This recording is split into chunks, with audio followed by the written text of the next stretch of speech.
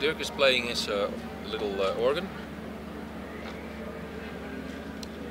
and making some money with it. En wil je geld hebben?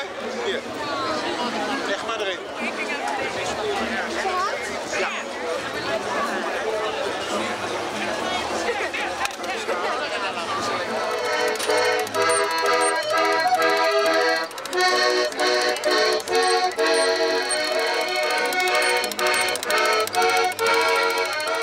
It's remote controlled. Yeah. But I learned to do it with just one hand, with a little bag, and with this other free hand, which is strangely enough my right hand. I don't know why that happened, but people don't see me.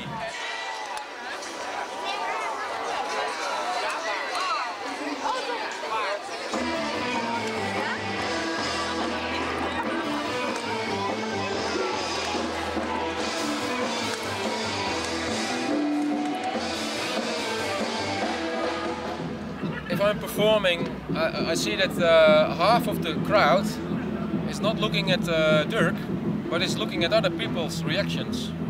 So it developed into real street theater with the audience as players as well.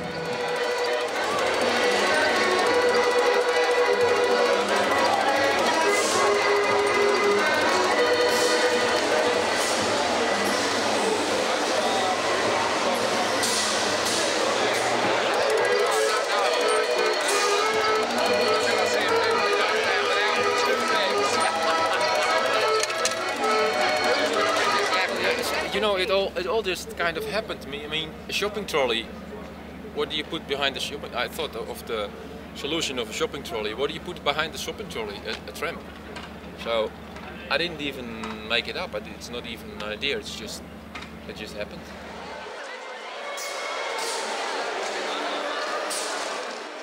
If you make a bipedal robot, the robot on two legs, the most difficult thing is actually the balance. And in that way I cheated a bit to add a shopping trolley. Made myself a bit easy with that. Otherwise it would be impossible.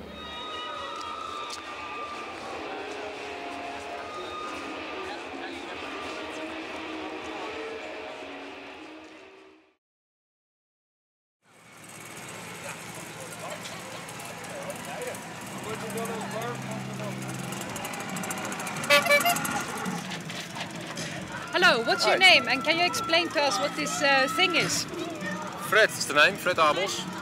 This is my potato cannon, it's my snack bar business. Yes, you have to come in front so I can explain. This is the cannon.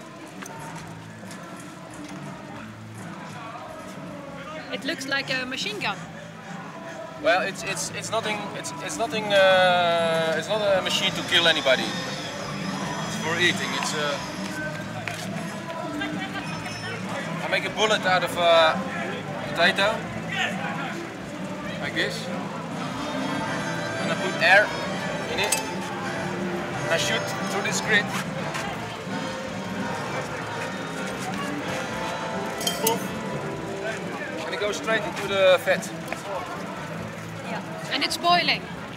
Yeah, it's very fresh French fries.